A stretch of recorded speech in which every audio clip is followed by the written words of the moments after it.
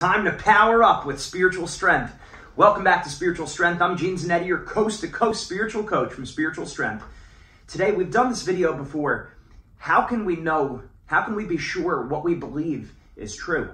So how do we know what we believe is true? So we need to be able to test our beliefs against a rule. Okay, so a rule is basically a standard that is used to see how objective a thing is. In other words, if I want to know how much I weigh, I can guess that I weigh 185. But the rule is stepping on a scale. The scale will tell me how much I weigh. The same thing with my height. If I'm trying to test length or height, I need a tape measure or I need a ruler, and that's going to tell me exactly how tall I am. Right? Well, we need a rule of faith. So how can we test our faith? How can we test our beliefs to make sure they're orthodox or right belief? So basically what we have here is we have the rule of faith. This is what we know about our faith. So the primary rule of faith is God, okay? Because God transcends everything. He is our primary rule of faith. Because we don't have direct access to God as such, we have to then go by the secondary rule of faith. And the secondary rule of faith is the sacred tradition, and tradition in the all-encompassing sense. Okay, so there's different senses of the word tradition. So the all-encompassing sense of sacred tradition, that's the secondary rule of faith. Now, the secondary rule of faith can be broken down into two categories. The proximate rule of faith, which is the living magisterium. Remember, as Christ lived, he said to the apostles, whoever hears you, hears me. Whoever rejects you, rejects me. So the living magisterium are the successors of the apostles, of Peter and the apostles. So we have to follow them.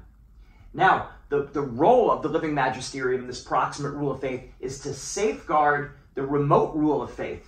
Okay, so the living magisterium cannot make up things on their own. They could clarify doctrines, but they cannot make things on their own. Their job, the proximate rule of faith, the living magisterium, is to safeguard the teachings of the remote rule of faith. Okay, and the remote rule of faith can be broken into two areas further: the documents and the monuments. Okay, so chief among these, the Bible. So the living magisterium is here to safeguard the Bible, the primary document. Also, papal encyclicals in the past. In other words, once a pope makes an official declaration of our faith in the past, that now becomes part of the rule of faith. A new pope can't change what a pope has previously officially ruled about our faith. Also, the writings of the saints. Those would be, and not everything that every saint says carries a weight of infallibility, of course, but it does carry some weight, right?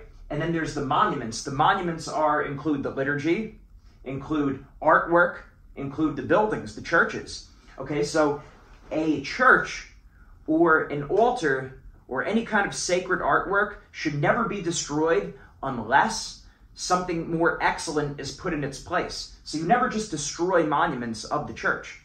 You always want to maintain that. So again, the job of the living magisterium is to safeguard the documents and the monuments. It's more of a defender, more of a protector. So now the question becomes, what are we supposed to believe if the living magisterium, the proximate rule of faith, seems to contradict the remote rule of faith? What do we do in these situations? Well, in these situations, in this situation which happens before, we could possibly be in that situation right now, we are called to follow the remote rule of faith, not the living magisterium, because the goal of the job, the office of living magisterium is to safeguard the remote rule of faith. So we can't change the time-honored tradition of the church, right? We can't change the Bible. We can't change popes' declarations made officially in encyclicals. We can't change church councils. So that decision has already been made. We cannot overturn it with a new regime. So it's important to understand that. So remember, the primary rule of faith is God, because we don't have direct access to God as such. The secondary rule of faith is sacred tradition, tradition in the sense of the all-encompassing sense of the word. Sacred tradition, which is made up of the proximate rule and the remote rule of faith. And these two are always supposed to go hand in hand. The proximate rule and the remote rule are always supposed to go hand in hand. They're never meant to be split. But if there seems like a split between the proximate and the remote rule, we are called to follow the remote rule of faith. As St. Paul says, we have to pass on, I hand on the tradition as it was handed on to me. I hand on the faith as it was handed to me. I'll leave that quote on the bottom of this video.